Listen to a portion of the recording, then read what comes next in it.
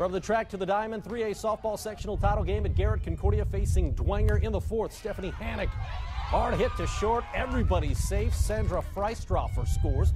5-1 Saints. Later, Carson Kitchen with the dribbler, and it's thrown away. 3 runs come in to score on that play as Dwenger goes on to win the sectional championship. 8-4 final tonight over their SAC rival.